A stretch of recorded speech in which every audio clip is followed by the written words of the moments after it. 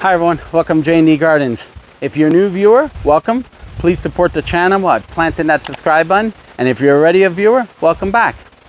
Well, we're here in the greenhouse today, springtime, and we're stocking up our shelves with our canna lilies, getting them ready for sale. You know, it never ceases to amaze me how quick cannas can grow when in the right environment. I mean, these aren't even a month old. Now, for those who aren't familiar with growing canna lilies, first of all, shame on you.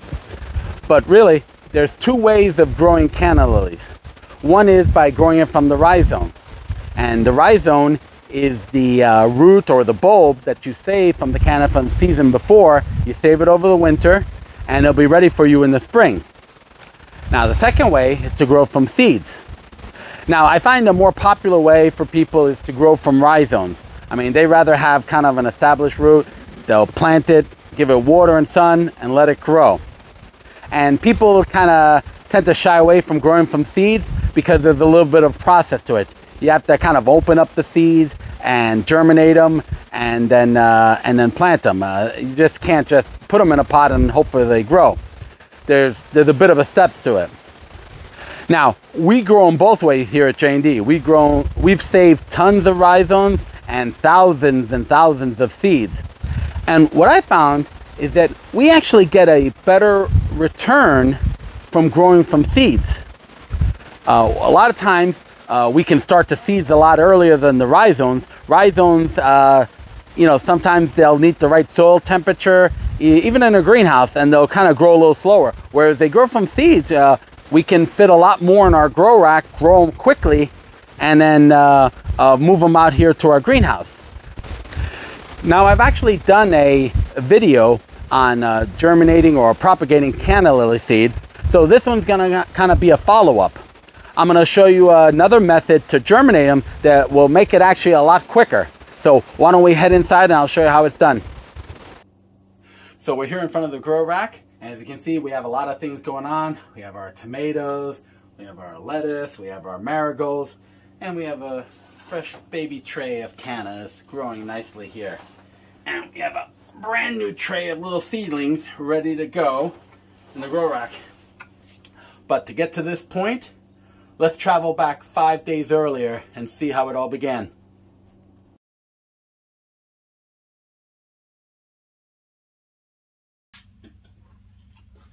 Alright, so let's get started.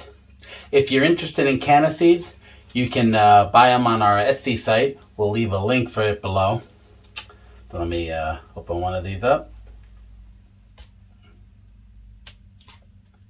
Now, just a refresher course on canna seeds. Canna seeds aren't like your typical seeds. They actually have a hard shell around them. And in order for them to start growing, you're going to have to break the shell a little bit so that the water can penetrate it. If not, it'll take a long time, sometimes even a couple of years, for it to break through naturally. So, last video I showed you a couple of different methods on how to break the shell, and I'm going to show you my favorite, and I find to be the most effective. So I'll get some kind of piece of wood, just so I can hold it on, and I will get a simple pair of pliers, like a small needle nose, and that's actually to hold it in place. And then what I like to do is I grab a file, and you can use any kind of file. This is a square file, so it has 4 corners, and it's real simple. What I do is I'll hold the seed in place, take the file, run it across it, and it'll score it. If you can see the white area is the inside. That's where the water is going to penetrate through. So score it once or twice. And what I like to do is I like to come in with the corner of it, which is why I use that, and put a groove in it. And if you can see that, has a little groove in it, and that allows the seed, allows water to penetrate the seed. So I'm going to do a couple of those. I find this to be the quickest way. And I just like that, run it through, put in If you remember from the last video, I showed you with a saw and with a block. This is really the quickest way. Oh, see there?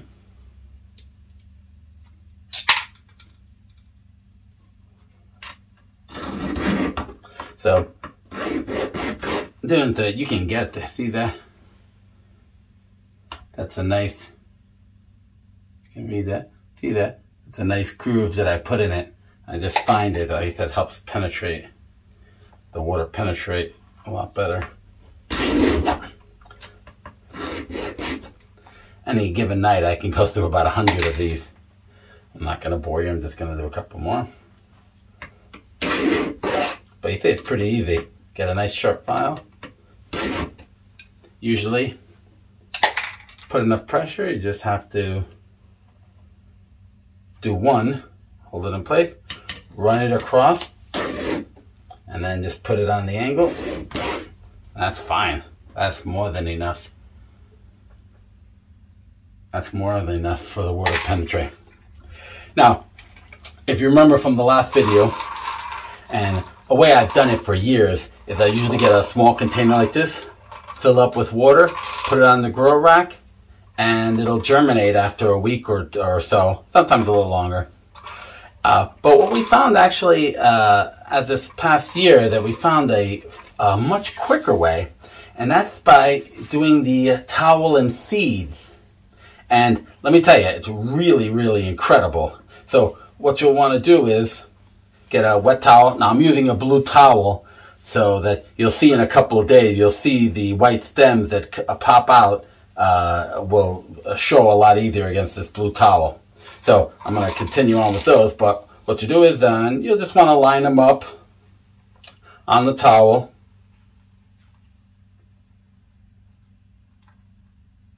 Best as you can. They're going to move around, so don't worry about it. I'm going to do some more. You'll want to close it up, like I said, make sure it's moist. Sometimes you want to fold the ends. I'm just kind of doing this quick for the video. Then you're going to want to put it inside a plastic bag. Keep it wet in there. Check it every day. Make sure that it's still staying moist. And you're going to want to put it in a cool, dark place. So I usually do that above my refrigerator, the cabinet that no one uses. So let me run that over there, and then we'll take a look at it in a few days.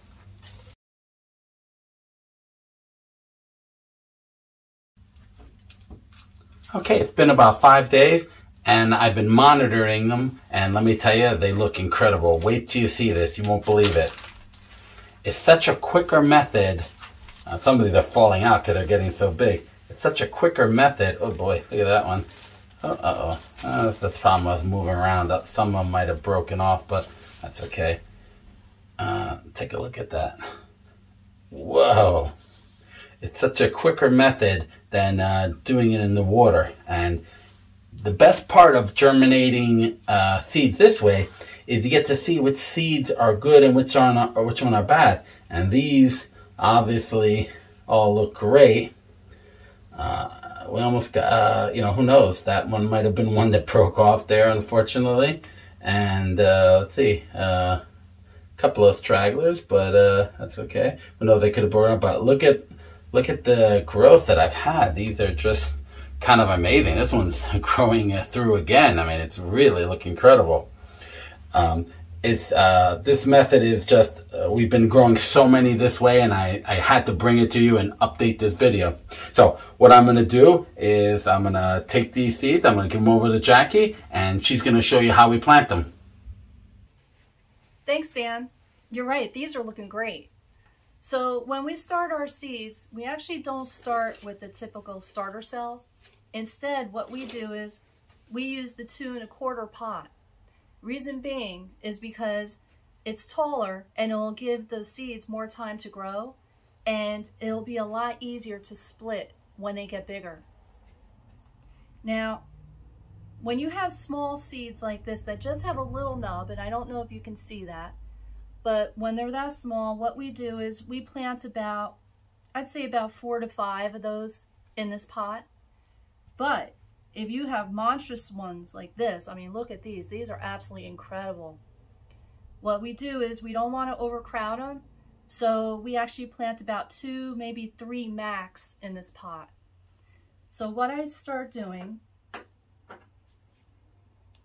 is I take a Sharpie, and I take the end of it, and I just put about, well, if it's going to be the bigger ones, which I'm going to show you actually, I'm going to put maybe about, I'm thinking 2, only 2, because these are pretty big.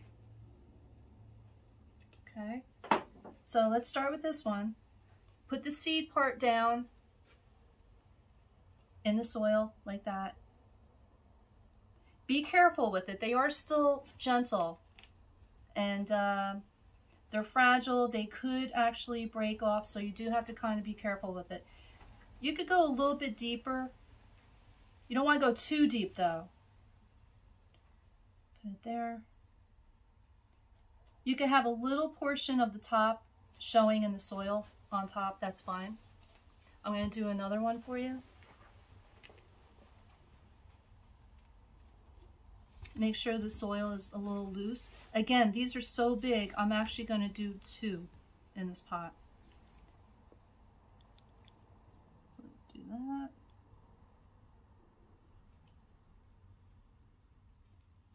These are absolutely incredible. I can't believe how they germinated. Okay, and one more. Could loosen up the soil actually. Put your holes. And you can use your finger or you can use the Sharpie, that's fine. And just plant them in there. And these are actually looking like ram's horns. I mean, they're absolutely beautiful.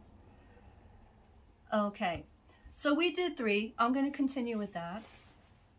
And like I said, what you could do actually, I'll give you an example. Now what I would do with the smaller ones that just have the nubs, I would just put about 5 holes. And again, with those you really don't have to go deep at all. And you could take your tweezer or you could take your finger, whatever. When they're this small, I actually prefer the tweezer. And just plant it in there like that. And again, don't go deep with this. And just cover it with the soil, and that's it.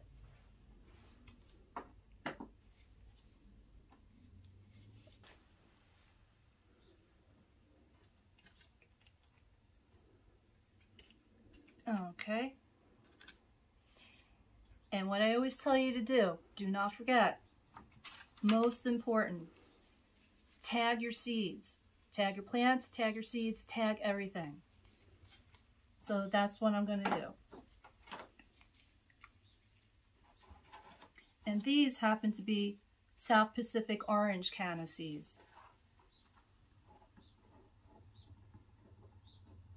Orange. And today's date. There you go. So there you go. That's all you need to do. Just give it some water, put it underneath some grow lights if you have them, and that's all you need to do, and Mother Nature will take its course. So there you have it. Growing from seeds really isn't that bad. I mean, I know it's a little bit of a hassle to store the seeds, but I mean, you saw how quick they germinate. Within 5 days, you're putting it in a pot. You're going to put a rhizome in a pot, and it's going to take a couple of weeks sometimes till you see any activity, depending on the temperatures you grow it in. So definitely give seeds a try. Don't shy away from them. The beauty part of having the seeds and germinating that way, you'll see which ones are good and which ones are bad.